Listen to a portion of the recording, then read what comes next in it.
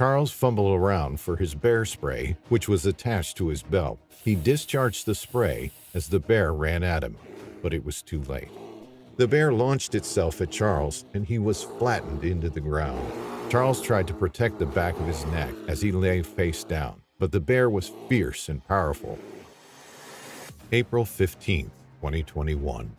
Yellowstone National Park. Famed for its hot springs and geysers, this park is home to an abundance of wildlife. Wild bison roam the open grasslands, eagles soar the skies, and wolves and bears live in the extensive forests and woodlands. Charles Mock was a regular to this incredible landscape. Yellowstone and the surrounding wilderness were his playgrounds. He was an adventurer and an outdoor enthusiast. Charles was originally from Pocatello, Idaho, but was now living in Montana. He was a guide in Yellowstone National Park and took visitors out into the wilds to experience some of the very best wildlife America has to offer. He worked for Backcountry Adventures, running snowmobile tours.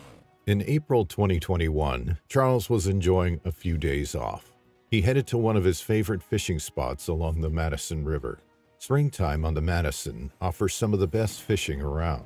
He was familiar with the location and knew it like the back of his hand. He often kayaked the waters or rode his motorcycle through Yellowstone. He was also well aware of the presence of grizzly bears in the region. His job was to find these incredible animals for the tourists who had paid to see them.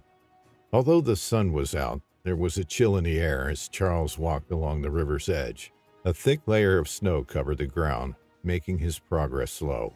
But Charles was in no hurry. The snow crunched under each footstep. He scanned the woodland before settling down to fish. He unpacked his bag and rod. The cathartic motion of casting his rod in and out of the river on April 15th was just what Charles needed to relax and unwind. It wasn't long before Charles heard something nearby. He glanced around. Nothing there. Then he heard it again. He lay his rod down carefully and stood up. Taking a few steps along the river, he froze. Less than 50 yards away, there was a grizzly bear tucking into a moose carcass. Immediately, it looked up and spotted Charles. It lumbered over towards him. Charles fumbled around for his bear spray, which was attached to his belt. He discharged the spray as the bear ran at him, but it was too late. The bear launched itself at Charles, and he was flattened into the ground. Charles tried to protect the back of his neck as he lay face down, but the bear was fierce and powerful, weighing 420 pounds. The grizzly bear wasn't one of the largest in the area, but its huge body, 4-inch claws, and 2-inch canines are certainly no match for any human. The bear mauled Charles's face and scalp. He screamed and tried desperately to fight the bear off. Mercifully, the bear stopped its attack and ran off. Maybe it was spooked by Charles's loud cries or his ability to fight back. Maybe the bear spray took effect. We will never know. Charles lay there, bloodied and gasping. The adrenaline from the attack was wearing off, and the pain was agonizing.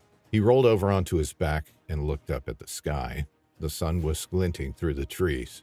A gentle breeze filled the air as he lay on the cold, hard snow. He felt the cold creep into his body, and he knew he needed urgent help. Hardly able to move, Charles pulled his mobile phone out of his pocket. Steadying his shaky hand, he dialed 911 at 3:45 p.m.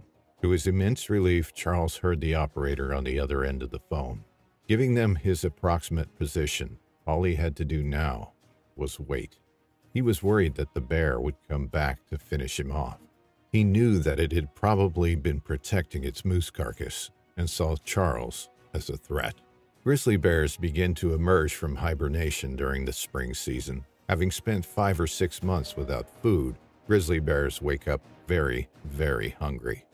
In fact, Yellowstone National Park rangers close sections of the park and certain trails to avoid grizzly encounters. The bears tend to head towards low elevations, south-facing slopes, and thermal areas in the hunt for ungulate carcasses. They are looking for an easy meal. Charles was holding on to life. He was in a remote area of Yellowstone. It had taken him some time to get to the particular fishing spot, and he knew emergency vehicles wouldn't be able to reach him. As time passed, he drifted in and out of consciousness. Coldness enveloped him, and he knew this was the end.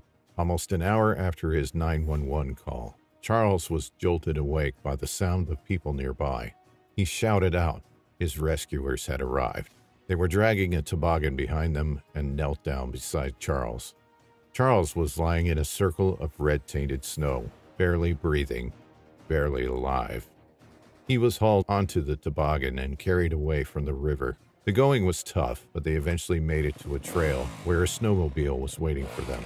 The rescue team transferred Charles to the snowmobile, which sped off down the snow-covered track. Eventually, they made it to an ambulance and onwards to a hospital in the city of Idaho Falls. Charles was rushed into surgery where extensive work was done to his face and scalp. He underwent 2 successful surgeries. The medical team was pleased with the success of the surgery and thought that Charles was on the long road to recovery. 2 days later, however, Charles suffered a massive stroke in the hospital and tragically died. It was a shock to the doctors and a huge shock to his friends. He had been such a fit and adventurous young man with a great amount of respect and knowledge for the wilderness and its wildlife. His friend described him as the best guide around, with sight like an eagle and hearing like an owl. Wildlife investigators and personnel from the county sheriff's office and local police department returned to the scene of the attack the next day. The grizzly bear was still there. It stalked the team and made bluff charges. Investigators think that the bear was aggressively guarding the moose kill, perhaps having been attacked by another bear.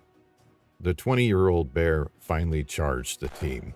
Several people fired at it, and it died about 20 yards from them. There are about 700 bears in the region, and although attacks on people are relatively rare, there have been 8 fatalities since 2010. In 1975, the bears became protected under the Endangered Species Act. Since then, there has been an increase in their population numbers. At the same time, there's been a rise in the number of humans in the area as well.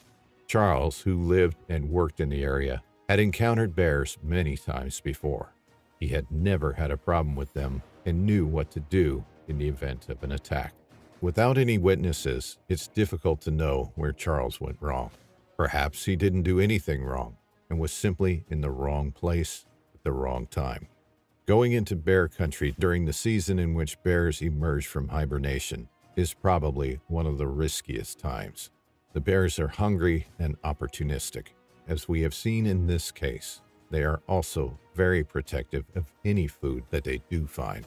Visitors to the area are told to keep bear spray on them. We don't know whether Charles's bear spray was deployed before or during the attack. Remnants of the spray were found on his clothing. Perhaps the smell of the spray prevented the bear from killing Charles outright, or perhaps he used it too late. There is a debate as to the effectiveness of bear spray, but it is still recommended by guides in the area. Keeping food away from campsites and remaining vigilant in bear country is some of the best advice given to outdoor enthusiasts who enjoy the wilderness. Of course, you can end up doing everything right, but encounters with bears can still take you by surprise. Charles was one of the most knowledgeable and experienced people in the area, and yet he was tragically taken by one of the animals he most admired.